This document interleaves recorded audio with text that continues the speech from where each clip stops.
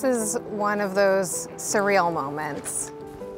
24 hours ago, I was on an airplane, and now it's temperate rainforest, it's cliffs that you can walk through, it's trees going up to the ocean.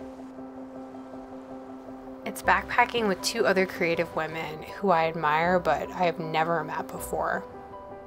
It's one of those moments that you want to capture and hold forever, but it's very fleeting.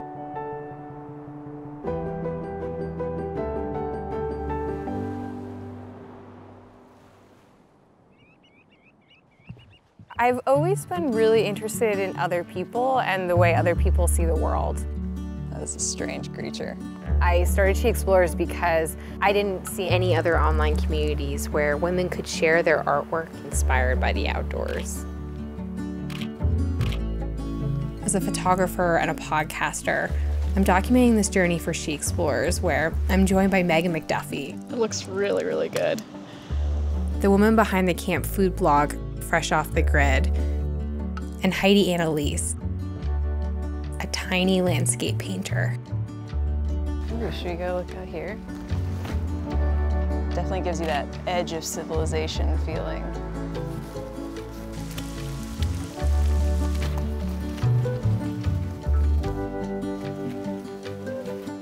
Campsite chosen. Traveling, going from campsite to campsite, I think that helped to inspire your cooking. I mean, I love food. When I'm out backpacking, it's 90% of what I'm thinking about. The red ones are lobster mushrooms, which you should Google those because they're really, really cool looking. I brought along some local smoked salmon. I'm eating a piece.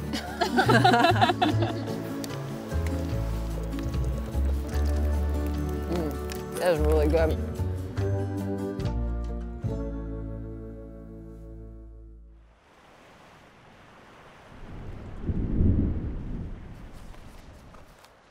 We got up this morning and almost immediately started scaling the headland. What's that floating out there? Could be otters. Or we've just spent the last couple minutes staring at a blob of seaweed.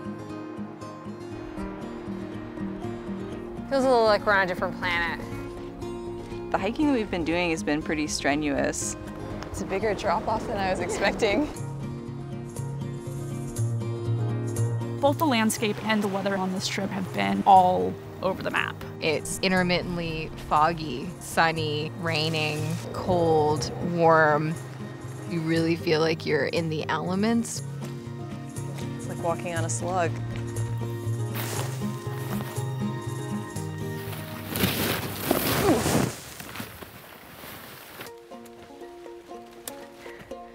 There's something about struggling through a rainstorm or struggling through the underbrush that opens up a lot of space to cultivate curiosities and creativity.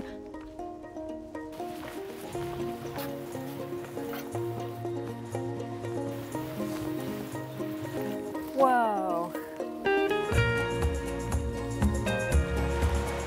Painting is always easier when you're at a comfortable 67 degrees in your well-lit studio.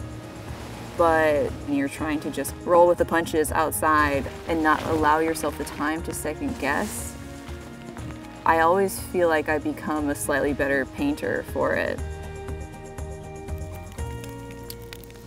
It doesn't really look like something you could hike on from this angle. It doesn't. I'm kind of impressed with us right now. Yeah.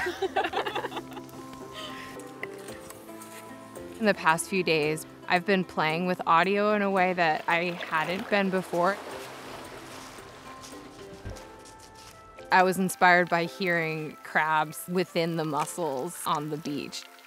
I was inspired by the eagles that were in the distance and hearing them.